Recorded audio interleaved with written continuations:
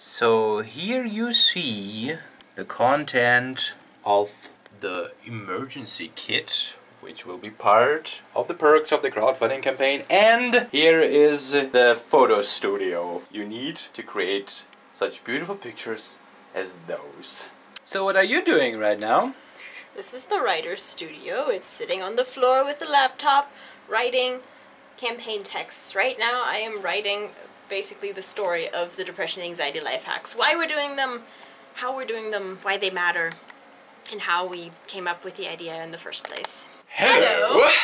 We are Annie and Konstantin. And you're watching another episode of You Know Updates. We come to you today from the Depression and Anxiety Life Hacks campaign headquarters. As usual. As usual.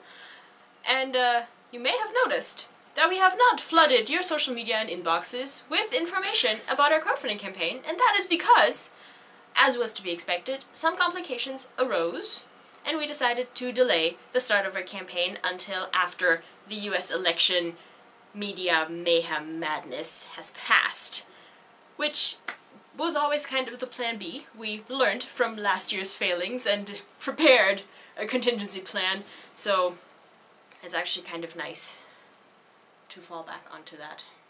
Yes, because this gives us the chance to craft our message even better and work on things we otherwise would have had to make during the campaign, which will be probably like a stressful time as is. Anywho. Possibly, yes.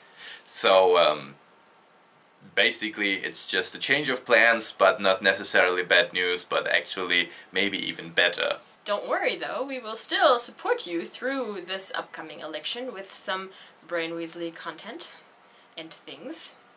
And I'm excited. And terrified.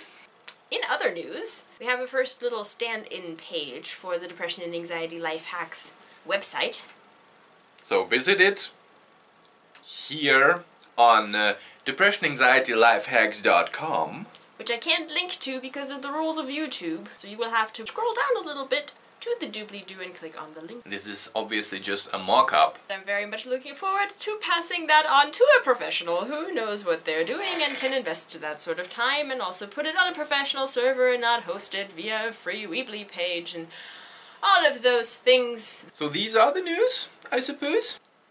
So, I'm not ashamed to admit that I have subscribed to the subreddit Get Motivated, which is basically just a conglomeration of inspirational pictures and quotes. I'm still not sure if there's much merit in that or not. There are people who post those inspirational quotes and people who don't have time to post them because they're actually working and doing stuff.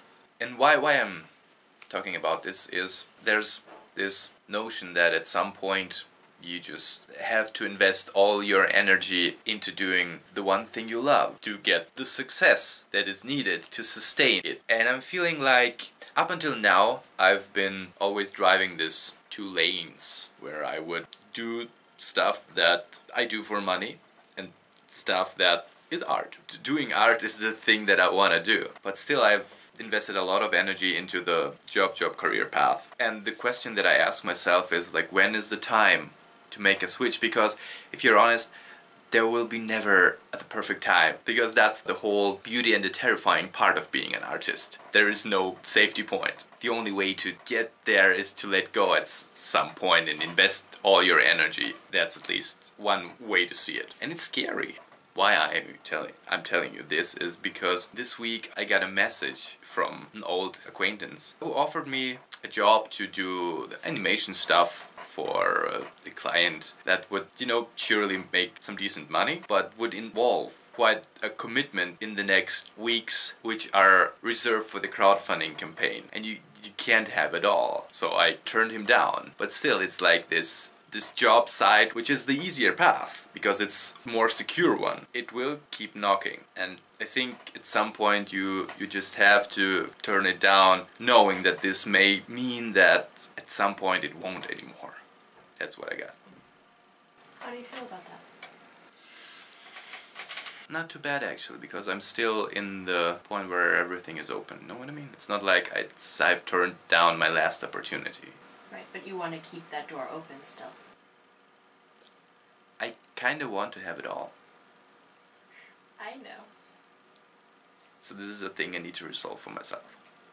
So, in preparing for the crowdfunding campaign, I have been confronted again this week with the challenge of writing a bio for myself. Writing a bio for yourself is just never an easy task.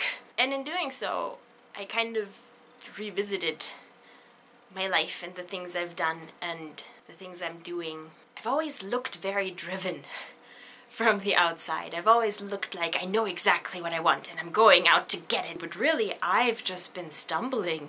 And all of the really cool things that I've done, all of the really cool things that have happened, I kind of stumbled into. And I've stumbled into some bad things too. This is not like I'm, this beautiful, perfect, lucky person that just gets all the good things without even trying. I think we all get a mixture. And mine has been pretty well balanced, I'd say.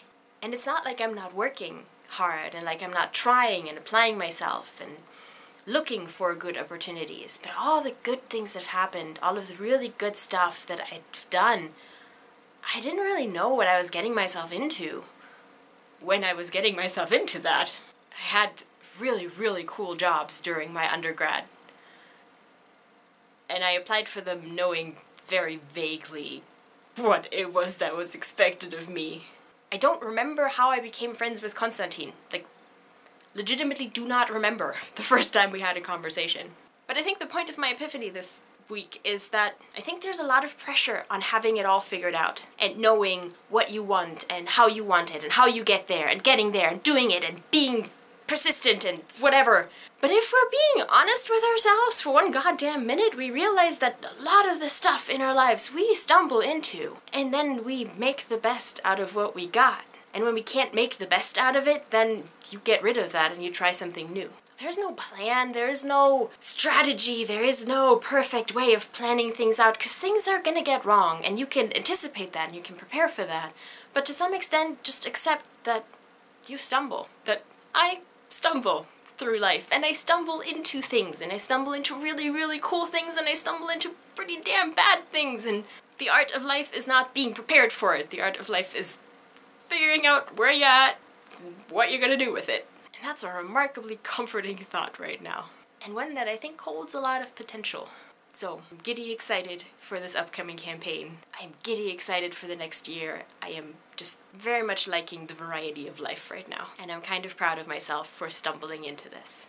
Like I said, I don't think there will be An apocalypse? Yeah.